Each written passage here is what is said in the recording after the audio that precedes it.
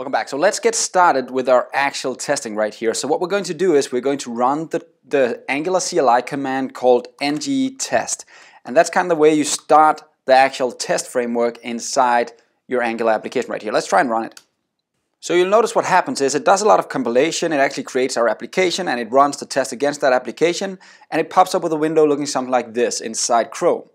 So this is what actually happens right here. It shows me a full overview right here about what actually goes well and what actually failed inside our test right now. And that's again because I already have running application, so a lot of the things that are pre-built, they just don't work anymore. They start failing right now. So we have to figure all of that out. I'm already using some services here and there. I'm already using some information. These are easy ones to fix, where I'm changing names inside my H1 tags and stuff like that. So there's a lot of stuff in my code already that we need to fix before we can even start writing some proper tests, right?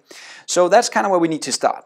Now this lesson, what I want to do is just get rid of this first very, very simple error right here and just try and show you how I can, from this setup right here, I can read what actually goes wrong. So what we're going to do is we're going to try and fix this error right here that says something about the app component should render title in a H1 tag. So it expected that the module app test should contain an H1 tag that says welcome to module test app. So it seems that I've changed that somehow, and we need to kind of figure that out. So now that we've found our first error we want to fix, let's try and jump into our code and see how everything is actually built in here. First of all, you need to know that each of your files right here, each component file right now, if you use the Angular CLI to create them, they will create both the component file and a spec file. So these two kind of belong together. The spec file, that's your test file. That's the file that tests the component, right? And right now, we have set a title in the component called module test app. So that's the title that you see inside the HTML. Let's try and check the HTML right here. You'll notice the title is right here, and it's an H1 tag, and it says, if I go back to the component, it says module test app.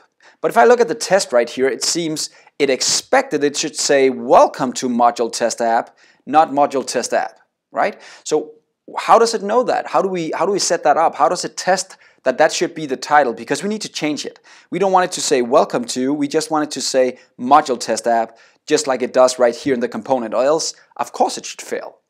So we have two choices. We can just start writing welcome to test app here, but no, we want to fix the test instead. So let's jump into the spec file that is the test. And let's have a look at this. Now we won't dive into the test file yet. We'll go back to it soon, but let's just try and see if we can fix this error we're looking at right here. First of all, this is a test file and there's a lot of things going on right here, and we'll dive into all the configuration and stuff like that later on. This is your first test right here. It says we should be able to create the component. Yeah, that also works. It says your title should be module test app. And yes, the title is module test app. So if I look again at the component, module test app. But for some reason, it should render that title inside an H1 tag. Okay?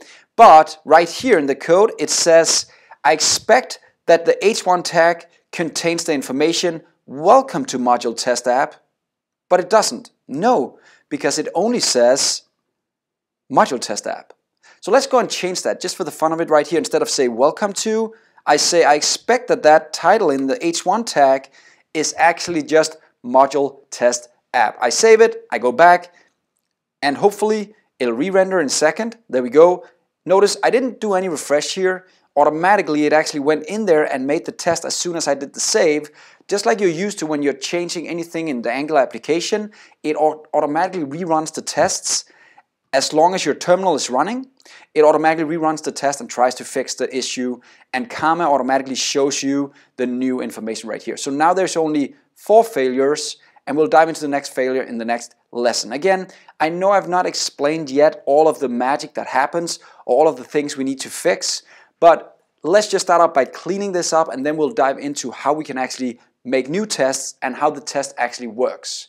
But again, we just fixed the first issue right here, which was the H1 tag should contain some specific text, and right now it said welcome, and we changed it into only being module test app, and that works now because we have a component that says the title should be module test app, and the HTML says I just want to present the title inside an H1 tag, and that's why now this test runs and works perfectly.